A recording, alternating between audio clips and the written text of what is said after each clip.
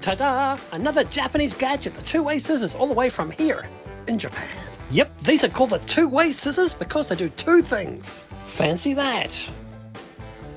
One way to use them is to cut things because they're scissors. And the second way to use them is as a Stanley knife or a box cutter. When you slide this button, a portion of the top blade is exposed, which forms a cutter. And you can use it to open boxes like so. And I guess you're wondering what's in the box. Hamburger buns from Costco, of course.